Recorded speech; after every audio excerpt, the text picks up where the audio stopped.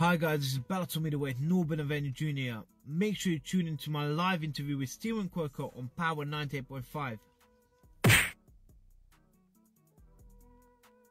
Hi guys. We don't play the social game. We are social. Power 98.5. You're listening to Power 98.5, powered by United Angels Dream, your #1 resource for public relations, entertainment, and multimedia. Contact them today at unitedangelsdream.com. Hi, this is Dan Aykroyd. He's progressive. He's beautiful. He's thoughtful. He's intelligent. He's powerful. He's positive. He is Stephen Quirko on Power 98.5 Satellite Radio. Empowering listeners from the US to the UK. Live on air with Stephen Quirko.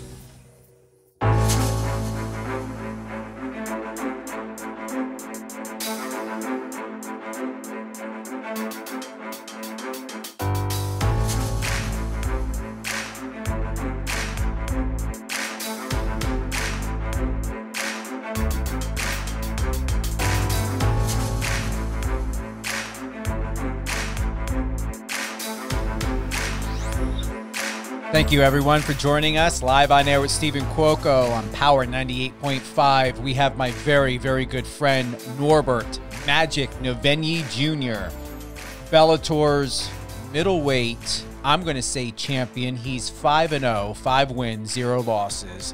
And we're going to go deep into this brilliant talent. How are you, Norbert? Hi, I'm good, thank you. Thank you for having me. You're welcome, my friend. You've been signed with Bellator since April of 2018, right? Yeah, exactly. You were only, what, 19 at the time? No, I was 18. 18. I was literally, in my last year in school. So if I still had like 2-3 months left. If I had a bit more left, I probably would have dropped out. Really? Yeah, I really enjoyed school, but I always knew that fighting was for me. That's, well, at least the next, until I'm like 30-ish, that was going to be my life choice. So, yeah. Did you begin at the age of 18 professionally, or when did it start? So, yeah, I've been training since I was a kid. Like, I was doing karate when I was a year and a half. So I've always been involved with sports. I did dancing, gymnastics, golf, everything you can think of. Literally everything. My dad made me do a lot of sports. So I get a very good so-called movement culture. Like, my coordination, everything gets better. And in 2011 or 2010, he opened his gym. And that's when I started training full-time. And I moved to England when I was 2014. And then 2016, I had my first few amateur fights. And then 2018, I had my first pro debut, and my second fight was already in Bellator.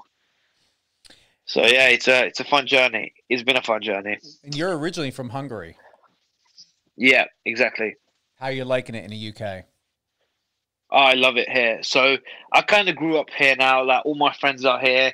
Half of my family is here. My mom's married to someone who's English, so at home we mainly speak English. So yeah, we're getting integrated into the UK culture a little bit. You've got some people that are looking up to you, not only fans and your supporters here and around the world, but you've got younger siblings that are your role model for. Yeah, so I've got a little brother and sister who I live with here in England, and I've got another little brother who's in Hungary with my dad. They all fight. And yeah, like they literally my everything, especially the two, my little brother and sister who lives with me. They're literally like my own kids. So I'm blessed to have them, and they're blessed to have you. Thank you. So after winning your match back in 2018, you fought against Ben Earls. What did you learn or find out about yourself? Was it that moment, was that the pivotal point in your life, or where was it to where you knew that you were rock solid in this career and you were going to move like so hard, so strong? Oh, that was way before that. I was probably like 11, 12. Yeah, I actually have videos of me like training with adults, man, and tapping them out and beating them up when I was 12. And when I was a kid, like it sounds very cocky, but it's true.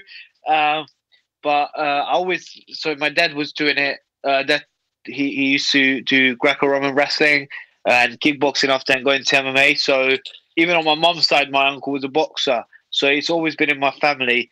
And I feel like fighting is in your blood in a way. Not just because of my family, but generally, if someone's a fighter, they naturally a fighter.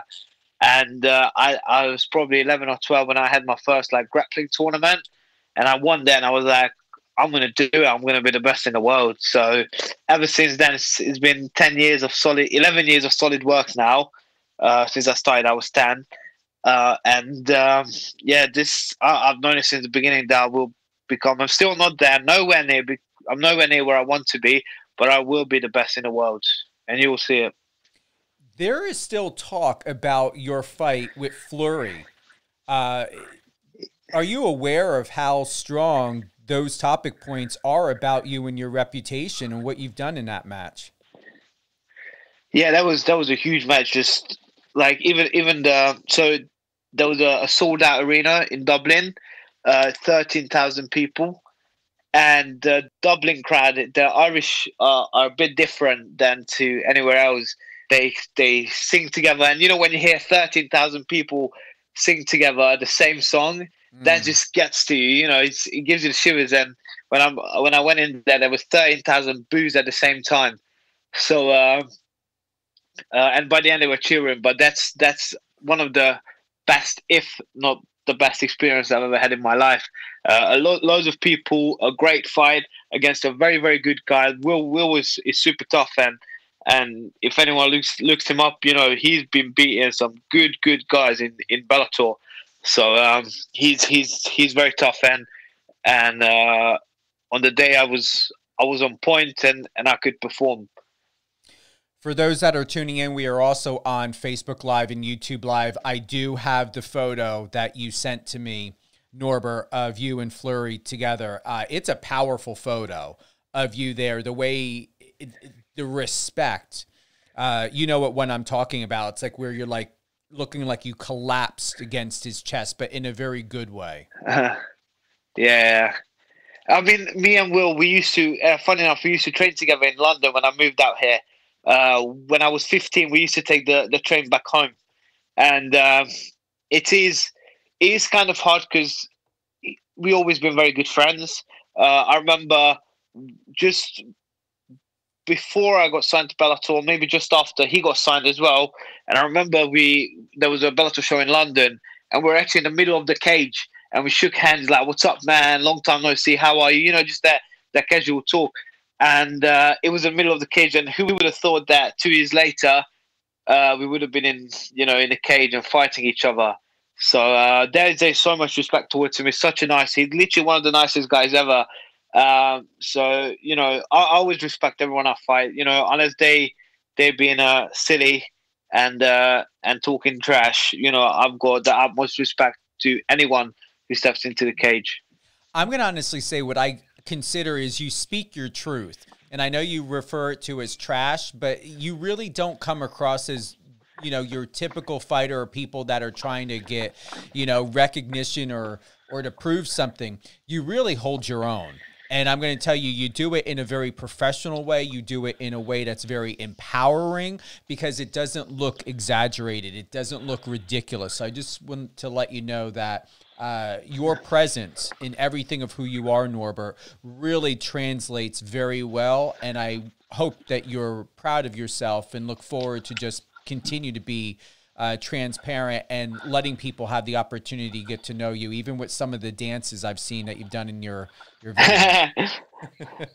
Yeah, well, yeah, thank you. I'm still a kid, so I still do a few childish things. But yeah, when I was 18, when I had my first Bellator fight, I'm not gonna lie, I was trying pretty hard.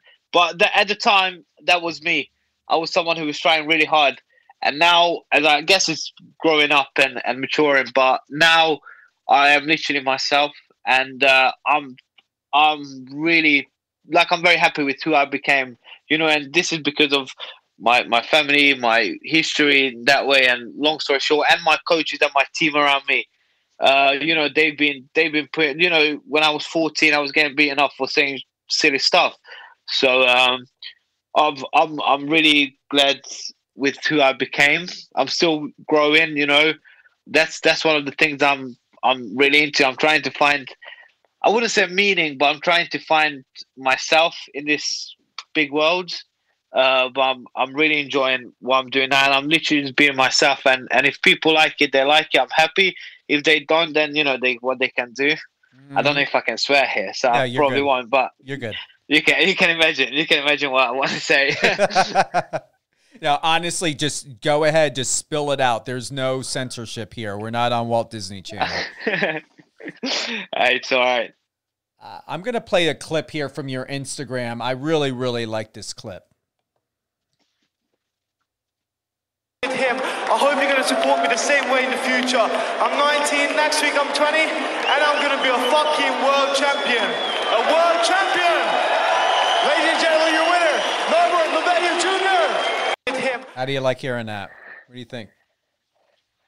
Yeah, as I said, one of the greatest moments ever. And I said, 13,000 people were booing. Imagine that, 13,000 people. And what's even worse, that even from Hungary, I was getting a lot of rubbish, like a lot of shit. They were giving me a lot of shit. And the 13,000 people booing you, and I'm like, I've never felt better. Like, you know what? I'll be the bad guy. When I can, all these people, like, when you go online, you see a lot of people. And since I was a kid, I've been getting it. Like, even just in normal life, like, people are saying this and that. And it's one of my things that always been out. I've got a little diary, and it's written in there when people are saying that. So they said something silly, and I was like, you know what? We'll see when I become a world champion, or when I become this and that. You will want to be my friend. And now I've got people messaging me that I haven't spoken to in time, and telling other people how, like, I'm their best friend and stuff like that. So I like proving people wrong, and that 30,000 boos just gave me more energy. Like, it probably gave me more energy than when I fought in Hungary. I had like 6,000-7,000 people cheering for me, and that wasn't nowhere near as good as the 30,000 boos. And those 30,000 boos became cheers, and that's like, yeah, it's very hard to explain. It's an experience that not a lot of people get to experience in this world, and probably less than 0.0001% of people. And I'm one of those people, and I'm just so blessed to be in this position. And you are perfectly who you are in a way that you express to yourself, to where it just, once again, it translates so very well, so very professional. And I'm going to play this little clip here. This is the whole point, and where you're going to have your balance, Norbert, from the naysayers to the yay-sayers to, transitioning with the way your fans, your supporters are. This is a clip from ESPN. So the guy that I obviously I'm fresh off of it. So the reason why I'm going to throw him out there is Norbert Novenyi Jr. He's 19. He should have been on that list. 20 years old. He just turned 20 years old. Great performance against Fleury, and he should have been on that list. Yep. Those are the guys. Those are the guys that I've seen in Bellator. So, tell us about that. So yeah, oh my God. So this is a funny story as well, because just before that, Brendan Schaub, who's like I don't know how big he is in general life, but he's like, used to be in the UFC, used to be a big fighter, then he went into like stand-up comedy, but he's got a few big podcasts. And just before that fight, one of my friends were like, I can't wait until Joe Rogan and Brendan Schaub talks about you. After that fight, Brendan Schaub. Then a week later, Josh Thompson and Big John, what everyone just heard. Big John McCarthy and Josh Thompson, two legends, and they talk about me like that. And that's one thing I remember. Again, we were in London in a Bellator show, and I was in the I was backstage. I was warming up one of my teammates, and I walked past Big John, and I remember he winked at me. I was like, wanted to say that you'll be calling my fights at some point, but then that's a bit too cliche. So I was like, you know what, I just leave it out. And when these guys talk about you and Josh Thompson, who I'm look up to because he's been a legend in the sport. And if when they talk about it like that, it's just, yeah, again, all I can say, I'm blessed. I'm just so happy. And now playing this back, and obviously I haven't listened to this in a long time, but yeah, it feels really good. I love giving these reclips or doing this because it really gives a perspective, because you're so used to, professionals like yourself, go, training, eating, sleeping. Yeah. Like you rarely go back and reflect until you make the time to go back and reflect. So to bring in moments like this really helps give you a different perspective, or an added perspective, Norbert, that you really deserve to have. Thank you. Yeah, no, 100%. I like to be honest with you. I like going back to watch fights and I like reliving. That's why I love taking pictures. I just like reliving past moments. And people say don't live in the past, but sometimes past feels really good. Even if it wasn't a good time, sometimes it can feel good. It can remind you of, shit, man, you got through that, or wow, what a great time. How you're so lucky to have the friends you've got. And stuff like that. So I do go back here and there, but actually that video I haven't seen in a long time. So yeah, that felt really good. And you're right. You hit the boxing nails through the board with one hammer swing on that. It is imperative, even when you least expect it. Sometimes the past just is here to acknowledge your own personal growth and success, and where you go through life, and even at times will help. And I'm saying this from experience. I know you can most likely will agree, to help set sometimes a better direction than what you would, or where you may be thinking that you're meant to go or want to go. And then, ooh, all right, no, this helped with this decision. I'm making the right decision this time, and I'm sticking with it. No, yes, 100%. I totally agree with you. I want to play this clip right here. Let's see.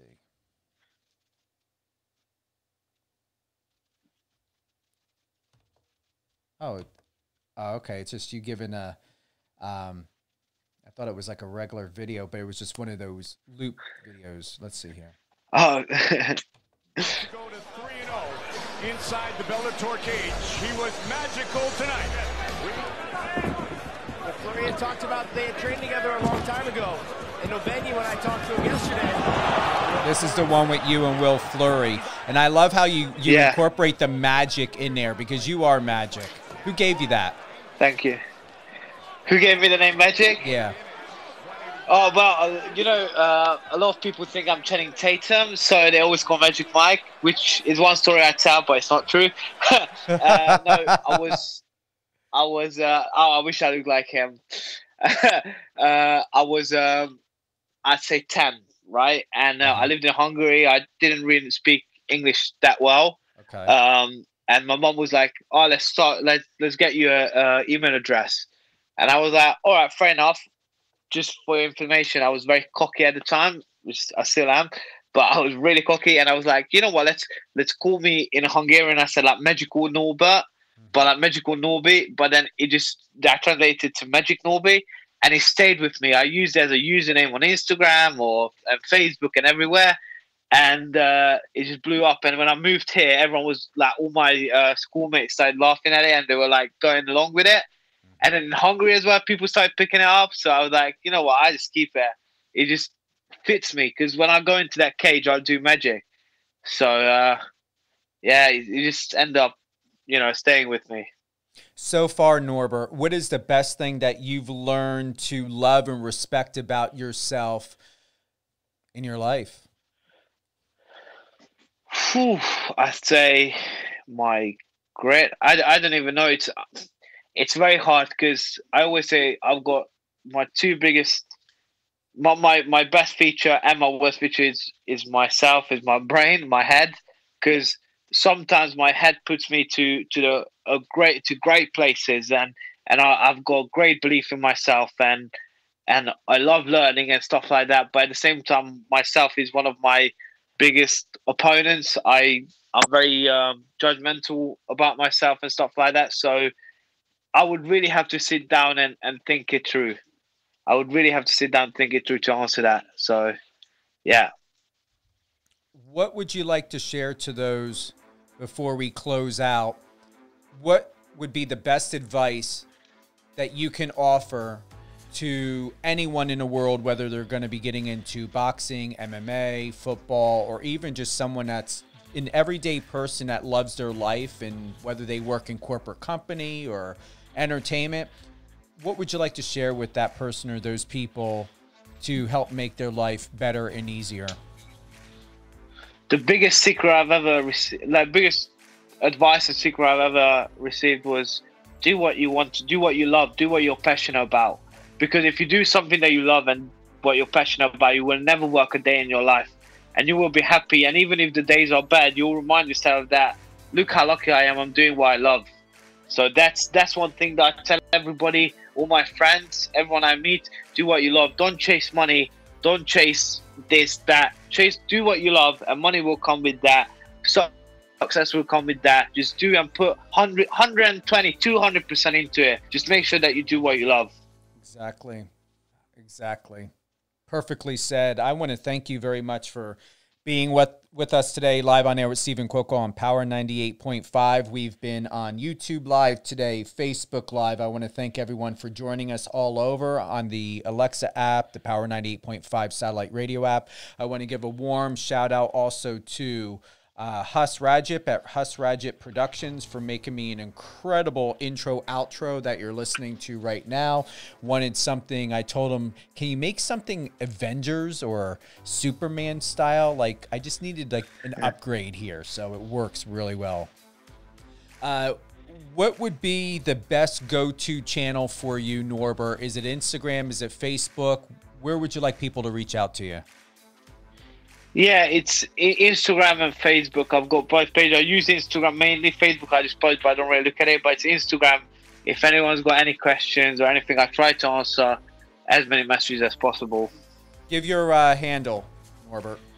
It's at Magic, Norbi, Magic Norbi. Any closing thoughts before we head on out? I just want to thank you so much for having me. It was a pleasure, and I really appreciate it. You deserve it, my friend. Hold the line. I want to thank, once again, everyone for tuning in today from here and all across the world. I know it's evening out there in the UK. We are now going in about 2:30 here in the States on the East Coast. And you know what? Norbert, real quick, we've got to ask this. Do you have a fight coming up? Not at the moment, not that I know of, but as soon as I've got one, I will post about it and I will let you know. Awesome. Norbert, you are beyond amazing, and I say this because what I see in you, and I've got the live streaming of YouTube up right now, and I'm looking at your photo in front of the Step and Repeat, the Bellator MMA. You've got the red mask on. You are a powerhouse who's powerful, that's going to be doing impressive, great things. And I believe everything about who you are, like you said, where you're like in your head, it's going to work in your favor. It's going to be your compass. Thank you. You're welcome. Thank you. Thank you, everyone, for joining us today. Mr. Norbert Magic Novenyi Jr. Thank you.